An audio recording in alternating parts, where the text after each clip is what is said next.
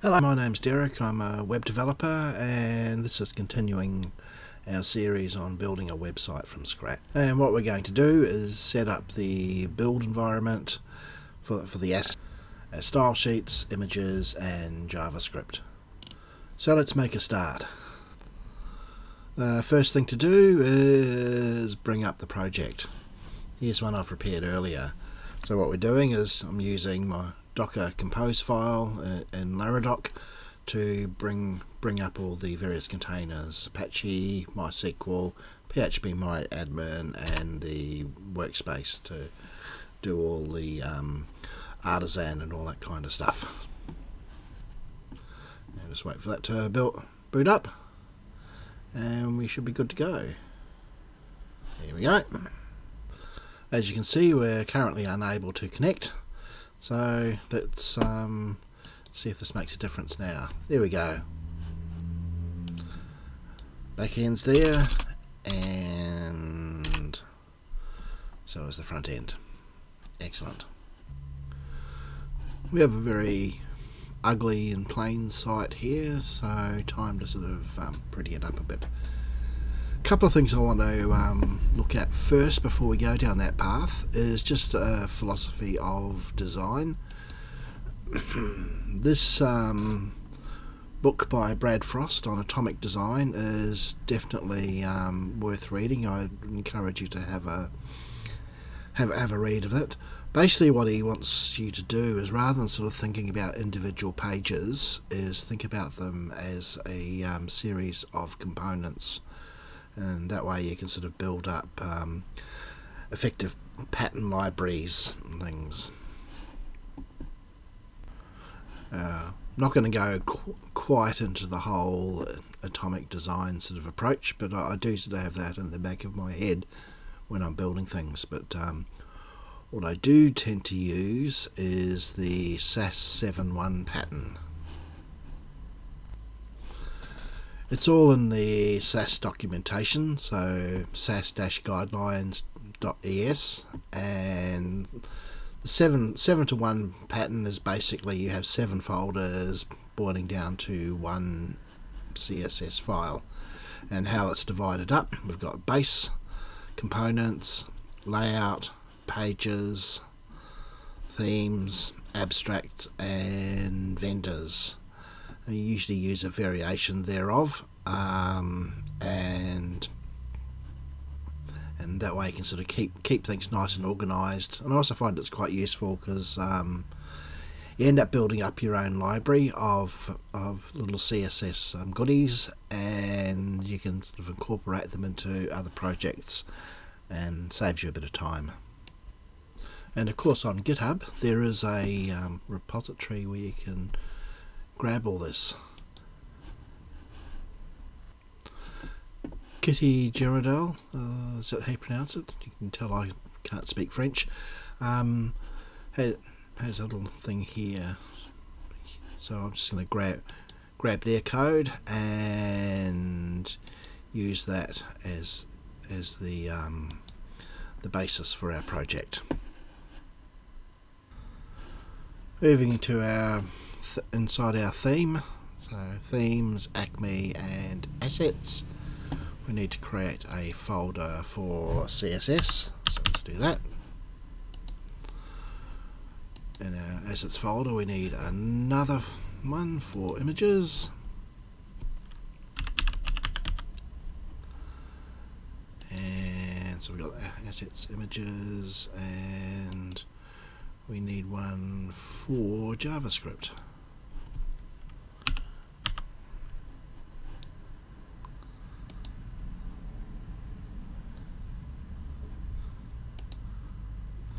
So there we have it: assets, CSS, images, and JavaScript.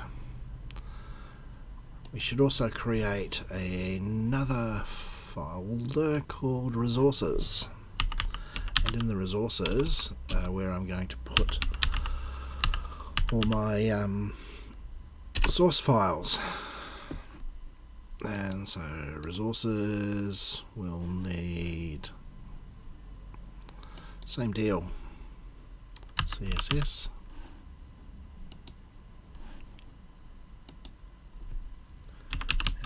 is.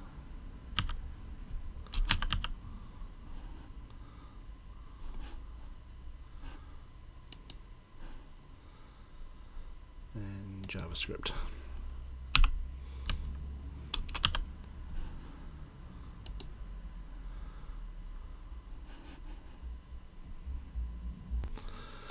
Next thing I'm going to do is grab those files that I've extracted earlier and drop them into the resources folder. So and in there. There we go. Right, I just realised I'm not going to need CSS because it's going to be SASS, isn't it? So let's just delete that one, and I'm going to change that name to SASS.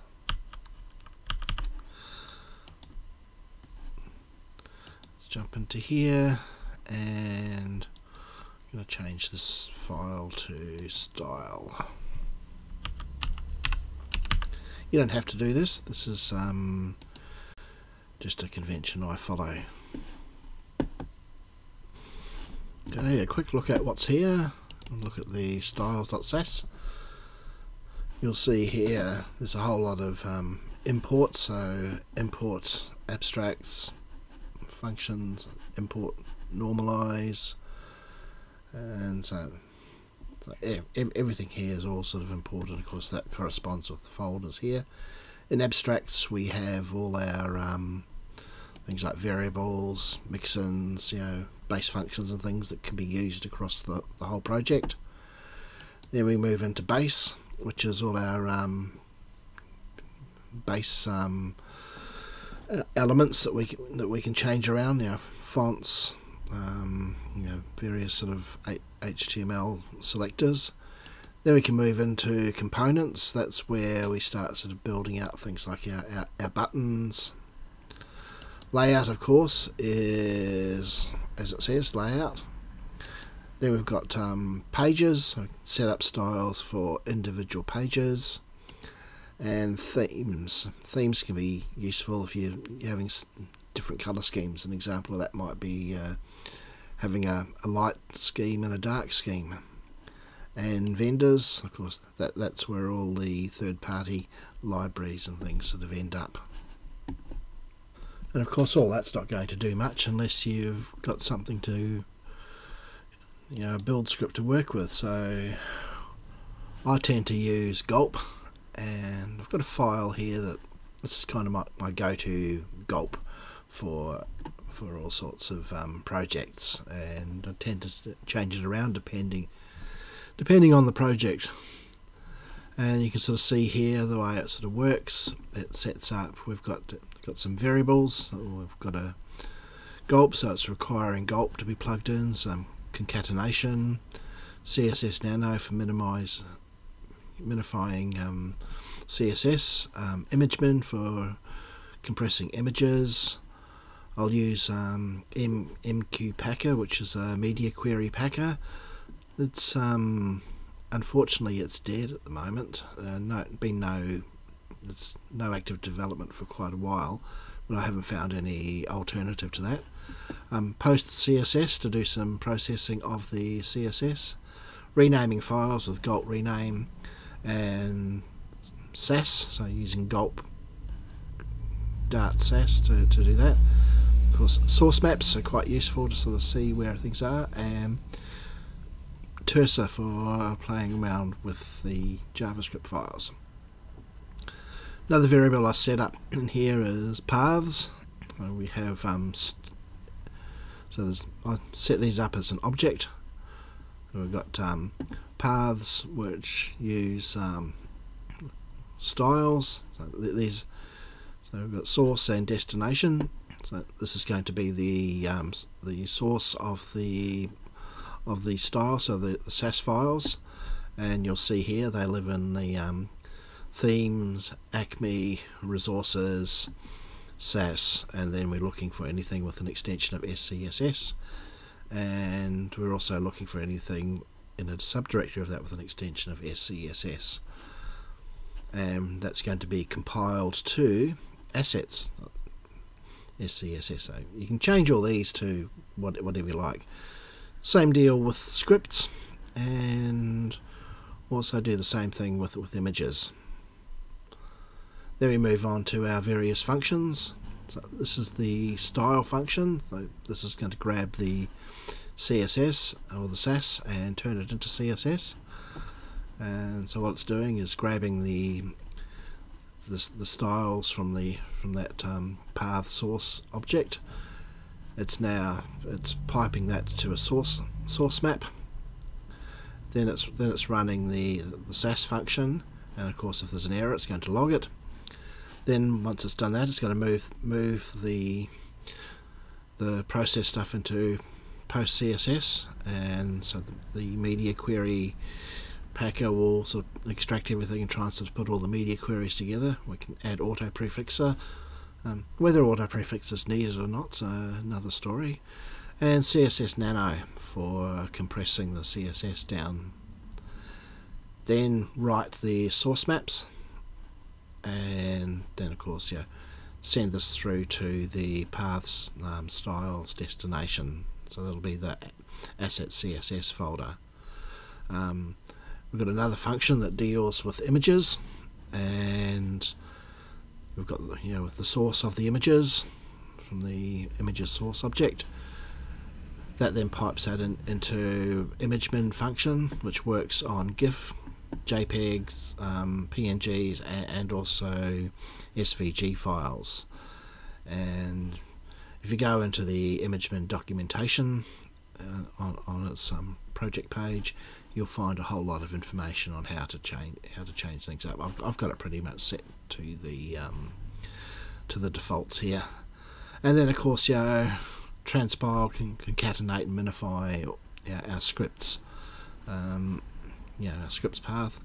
We're looking at concatenating a file called scripts.js. Rename that as and minify that. Then pipe all that into a cursor, and you can sort of set up the cursor for all sorts of different things. So it you can make it transpile into various forms of ECMAScript. Whether you want ECMA 5 or 2015, or depending on what browsers you're supporting. And of course that all goes to the destinations. And we have here the watch function, and what it's doing is it's watching just the paths in the styles at the moment, and it'll execute the style function. Another function I've got here is one I call vendor, and what it does is it just copies the files from the node modules directory into the project.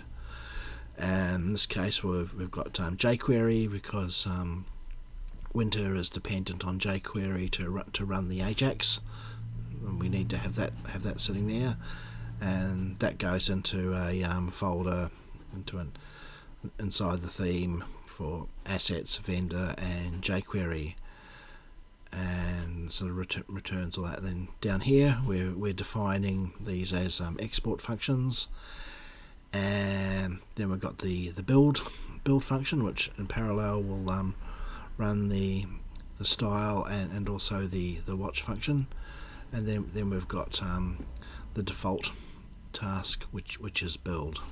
So that's a quick flyover as to what the Gulp file does. And of course, if we run Gulp style,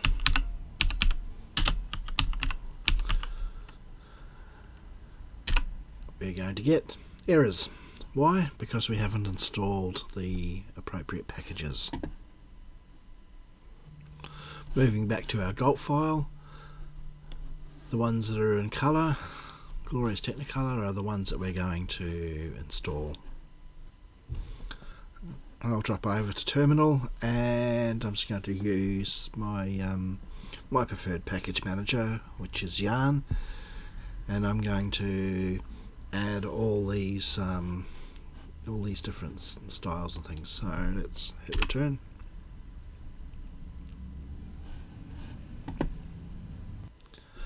Okay, I've just cut out about 30 seconds of all this running, and what you end up with these files being installed.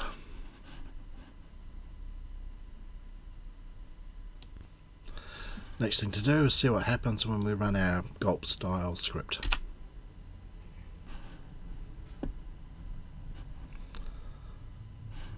I've got some errors. Oh, Gulp dart SASS, I must have forgotten to add that. So just bear with me and I'll here we go. Let's try again. Spot a nice typo there.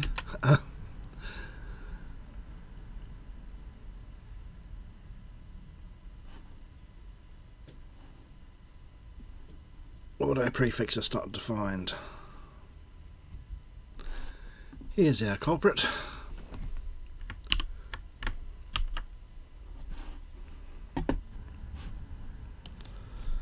Let's try again.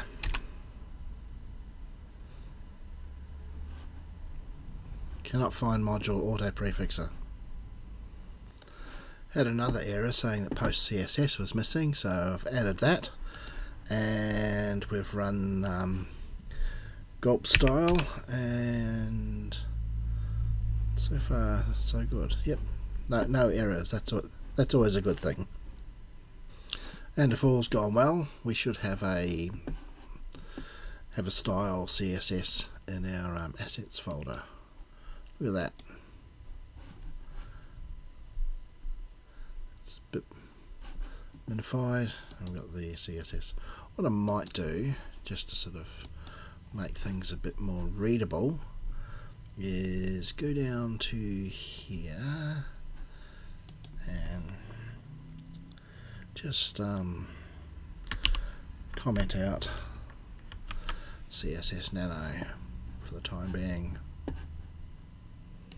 and I'll just duck back over to the, just rerun that build script, and there we go. We can actually, it's sort of nice to be able to sort of see what we're doing. Okay, let's have a look and see if this has changed the look of our site. Look at that. Yep. Seems to be working. It's just gone to a different kind of ugly, but we know it's working. And that's where we'll leave it. We've set up the basics of Gulp build, and that'll sort of set us in good stead for the rest of the project. Next time I'll look at the layout. So thank you for watching. Hope you've got something out of it, and like, subscribe and comment if you so desire, and I'll see you in the next one. Thank you.